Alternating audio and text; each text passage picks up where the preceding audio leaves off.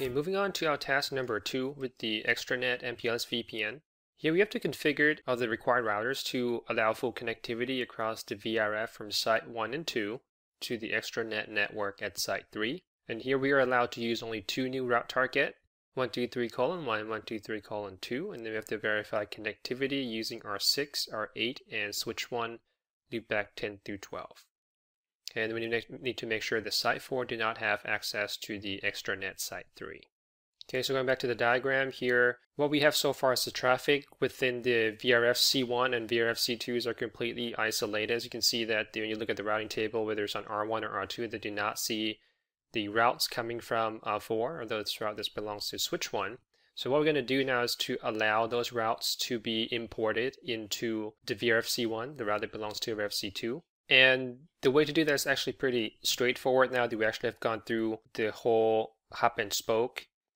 And so far we have dealt only with the route target import export within the VRF, but the concept hasn't really changed when you do the import or export across the VRF.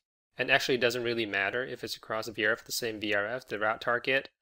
It's just basically a tag on the routes. And as long as you configure those route targets to be important to the VRF, regardless of which VRF is actually originated from, it will be imported to the VRF that you want. So what we're going to do is, using the new route targets that we're allowed to use, 123:1 and 123:2, we're going to configure our VRF C2 to export. So RT export, let's do 123:1.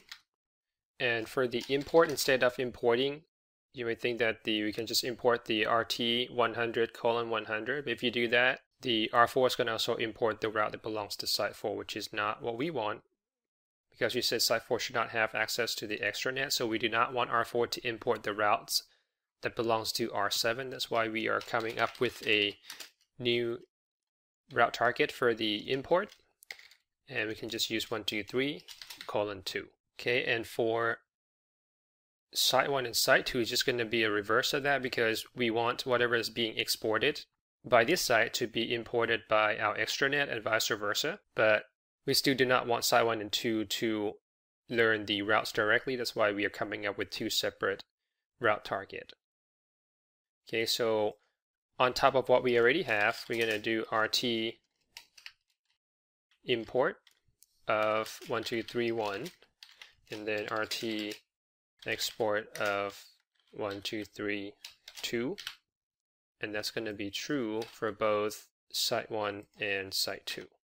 Okay, so start our configuration on router 1 under IP VRF C1 that belongs to site 1. You do route target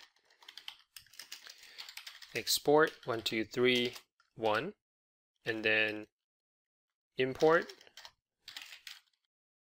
of 123:2. Make sure you got that right. Import 123:1. Actually, I had that wrong way around, so let me redo this real quick.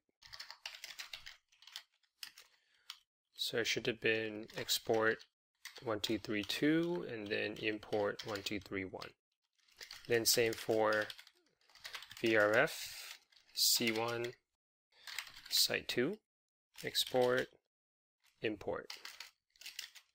Okay, now just to make sure that we have the correct configuration, right? So in addition to the 100:, now we have the 123:1 or 2 for both of our VRF. Now for our router R4, we're going to do export of 123:1 and import of 123:2. So IP VRF this time we are dealing with, actually before we do that, let's do show IP BGP VPN v4 all. You can see that all the R4s currently have for the VRF C2 is just the local route switch to loopback addresses. So now we're going to import or exchange all the routes between VRF C1 and C1 site 2 and C2. So we'll do IP VRF C2 route target import 123:2 and then export 123:1. Give it a second for it to take effect, and then we'll do the show PBGP VPN v4 all command one more time, you can see that in addition to the 1010 network, right here, 1010 network, we now have the routes that belongs to R6 and R8 has been imported into the VRFC2 as well.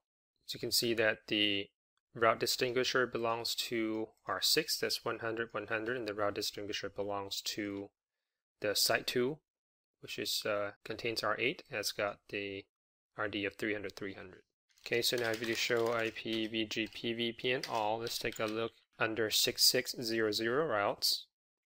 The one that's coming from R1 has the RTF 100:100, which is what we have originally, as well as the new route target that we just added for the export on R1, which is 123:2. Okay, and that's how the route gets imported. Okay, so we do show run begin IP VRF. You can see that we configure C2 to import 123:2, and that's why we have that route imported to VRFC2. Okay, and this is regardless of the origin of the routes, whether it's the same VRF or a different VRF. As you can see that the route distinguisher and route target, the way that they are used are totally independent. There's not really a correlation between the two attributes whatsoever. Okay, so now let's test out the routes. Let me jump to the switch 1.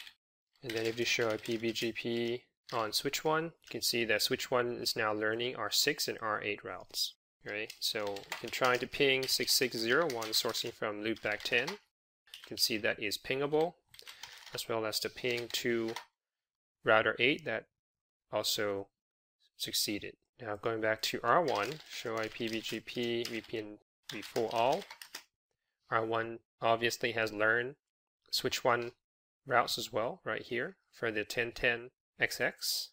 And if you look at the 101000 routes, you see that the one that it's learning from router R4 has a route target of 123:1 attached to the route as well. Let's do final verification on R6. Show IPBGP. You see that it's R6 is obviously learning switch 1 routes, and we're trying to ping R6 from switch 1, so we should be able to ping switch 1 from R6 as well. But this time, let's say source from loopback 12, and you can see that it's working also. Finally, let's verify that the site 4 has no access to the extranet. So on R2 to show IPBGP VPN v4 all, you can see that R2 has no knowledge of switch 1 loopback addresses. Okay, and this is because R2, VRF that's on R2, doesn't matter which one, it does not have the import of the route target 123:1. Okay, which is what the route is being tagged with. Okay, and that's how you prevent a site from learning routes. Obviously, if you hop onto R7 and try to ping 1010.01, that's obviously fail. Okay, so that should complete our task number 2.